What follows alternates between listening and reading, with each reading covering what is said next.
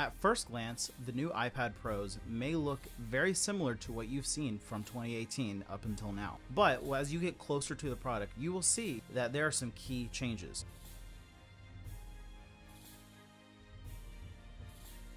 Starting up with how thin this new product is. Some YouTubers are saying that this is about 4 credit cards thick, and I don't know how thick their credit cards are. Mine are definitely not as thick. I measured it at about 5 credit cards thick. Now, either way, that's still a huge feat of engineering for Apple, especially with how powerful this product is. Just because it's thinner is not a bad thing either. One, it's a lot lighter and it's more portable to use. 2, it's more durable and the battery is still the same as it was since 2018. Now, you can say the battery should have gotten better, but with how thin and light the product is and how good the battery already was, I don't really care. I don't think it's that big of a deal with the battery being the same 10-hour battery life that's been quoted for the last 6-7 years. Next up is the new tandem OLED display. Now, this is incredible to me. I think it's the coolest thing Apple has ever done, in my opinion. Tandem OLED is a super interesting idea of where you take 2 OLED screens and just lay them on top of each other like 2 pieces of paper laying on top of each other. It's a really cool idea, and the light going through both of them is making it brighter than what one screen could be. So now this is clocking in at about 1,000 nits of brightness. That's huge, right? And for the size, 11 inches or 13 inches, I think that is super cool to see how Apple has put this together. And I mean, the new displays are incredible. My wife, who can't tell 60 hertz from 120 hertz, she saw the new iPad Pro screen, and as soon as she saw it, she was floored by the screen quality. The blacks are gorgeous. The colors pop out. It is a huge step forward in screens for honestly all companies.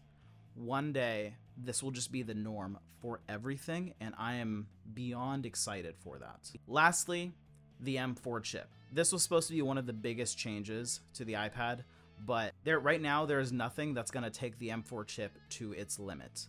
The M1 and M2 chips in the iPad Pro honestly were enough.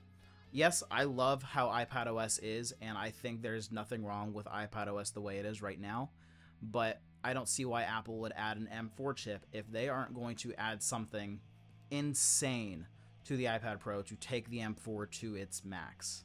So, possible AI features, possible stronger video editing features, pro apps that are actually kind of pro. Now, that'll be all really cool. And if you want to know more about what Apple could do to make iPadOS even better and take advantage of that M4 chip, there's going to be a video listed down below. Check that out. Oh, and if you wanted to use your old Apple Pencil and Magic Keyboard with this new iPad, think again, because the new iPad only works with the Apple Pencil Pro and the new Magic Keyboard made with aluminum. Now, the new Magic Keyboard is pretty cool. There's a new function row on it, but other than that, nothing really to write home about. Just as good as the last one. I thought the last one was incredible. I had no issues using it. I did a lot of video editing on it, and I loved it. This new one is going to be just as good, if not better. Typing experience is going to feel a little bit better, and it's a great keyboard, and of course the outside is still that crappy, whatever, slimy feeling texture. Other than that, I think it's great. USB-C port on the side is still only for charging. Maybe one day Apple will fix that. Who knows? New Apple Pencil Pro is awesome. There are so many cool features on that. And if you want to try that out, go to an Apple store, go to your local Costco, try it out.